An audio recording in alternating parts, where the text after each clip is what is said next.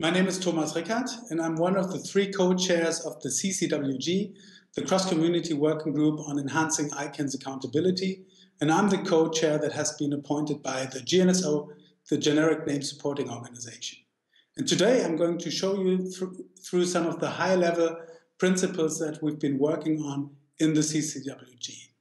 On the screen in front of you, you see 4 building blocks, and we think that we can build a robust accountability architecture out of these 4 components, which are at the upper left side of the screen, the community, which would be the equivalent to the people or the legislative in a government or in a state. We would have the executive, which would be the ICANN board. At the lower left side, you would have principles, which would be the equivalent to a constitution. And at the lower right-hand side, you would find an independent appeals mechanism, which would be the equivalent to a judiciary. So we thought that we can have checks and balances and the division of powers as you would have in states. We have been tasked with looking at ways to replace the historic relationship between ICANN/IANA and the US government. And we thought it would be a good idea to take the power that the US government had and give it to the community. And hence we came up with the concept of an empowered community where you would have certain powers exercised in a legal vehicle where SOs and ACs would have certain voting powers. And according to our current thinking, the SOs and ACs, except for RSEC and ESSEC, would have 5 votes, and RSEC and ESSEC would have 2 votes. Now, what are these community powers that we've worked on? And according to our current thinking, it would be the power to veto or ask for a review of the budget, a strategic plan, and an operating plan, the power to ask for reconsideration or reject standard bylaws, the power to approve changes to fundamental bylaws, and the powers to remove individual board directors or to recall the complete ICANN board. What the community needs is a last resort power to replace individual directors or to dismiss the entire board in case there are wrongdoings. And we've been working on escalation mechanisms, escalation paths for these community powers. So if there is an issue, then for individual directors, the SOs and ACs that have placed board members on the ICANN board have the power to remove them.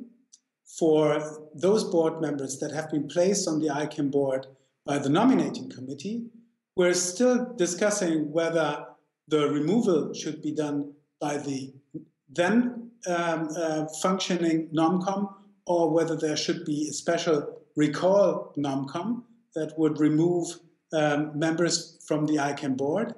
And for the removal of the whole board, for the recalling of the whole board, we would have a community mechanism whereby you would need at least 3 SOs and ACs, 1 from each group, that would then deliberate in their own communities, and we would then need a 75% vote for the board to be recalled. Today, the ICANN board can make decisions to amend or change the bylaws. And there have been some in the community that were afraid that we are working on improvements to ICANN's accountability, but that are worried that some future board could just reverse those enhancements to ICANN's accountability. And that is why we came up with the idea of having 2 different sets of rules in ICANN's bylaws. That would be standard or normal bylaws and so-called fundamental bylaws, where we have a different process to getting those amended. So we wanted to have certain aspects of the bylaws harder to change. We wanted to make them more robust. At the same time, we wanted to allow for certain flexibility because, as we all know, ICANN is working in a rapidly changing environment and it might need to change its mission or make other changes to the bylaws. So according to our current thinking, we would put certain aspects into the bylaws as fundamental bylaws, and these would be the mission, the commitments and core values, the independent review process, the possibility to impact or to influence bylaw changes as such, i.e. to approve fundamental bylaws or to veto normal bylaw changes. And we would put in there certain reviews, such as the reviews requested by the parallel cross-community working group, the CWG, for example, the IANA functions review. And we would also put the new community powers into the fundamental bylaws so that they can't easily be changed. And the process behind it, just to summarize, would be that where normal bylaws are concerned, these would be approved by the board after a consultation process with the community, and the community could then veto such changes or ask for reconsideration, while for fundamental bylaws, explicit approval by the community would be required. ICANN already has an independent review process, but the issue with it was, and that caused some concerns in the community, that this process would only be able to look at procedural flaws. And we wanted to enhance the independent review process by making the decisions binding for the ICANN board. There are a few exceptions for a very, very limited number of cases, but in principle, the decisions should be binding, they should be final, they should create precedent, and they should be truly independent.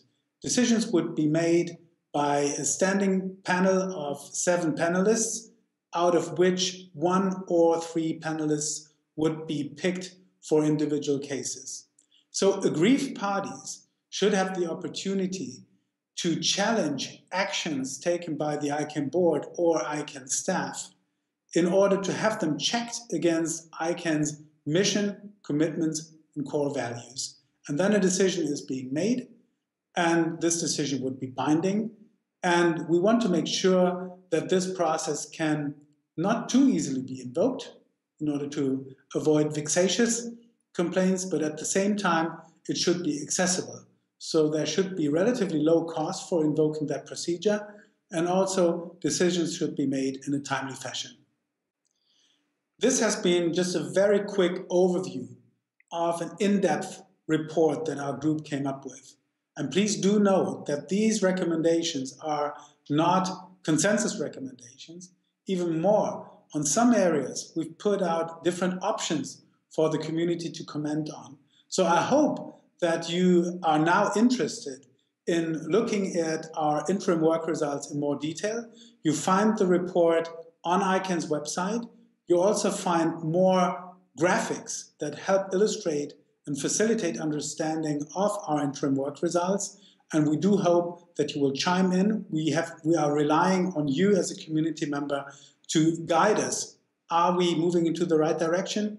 Do we need to rectify or consider different things so that we can come up with a set of consensus recommendations in a very short period of time? Thank you.